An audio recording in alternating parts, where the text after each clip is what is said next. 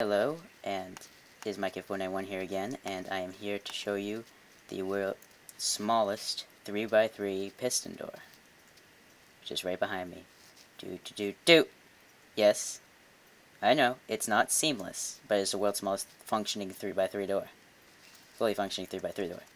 Now, the dimensions are 1 by 8 by 10,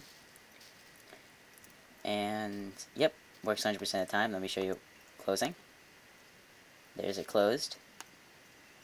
There's it opened. Closed. Open.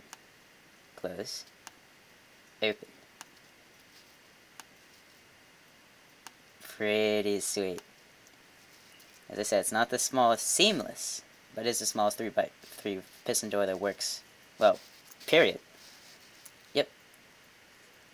And the way it works is in order to get power to this piston here, I get a cauldron that powers you. That will power this comparator that's underneath this rail cart.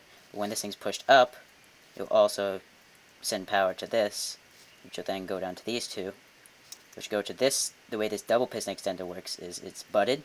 This piston's butted, so when everything else retracts, then it will shoot down and then immediately go back up and then be pulled up by this before it gets a chance. And the way I get power to this piston is by this cauldron that's only there for if you see it, it's only there for a second before it's pushed up. Yep. There's pistons showing, but no redstone and random cauldron.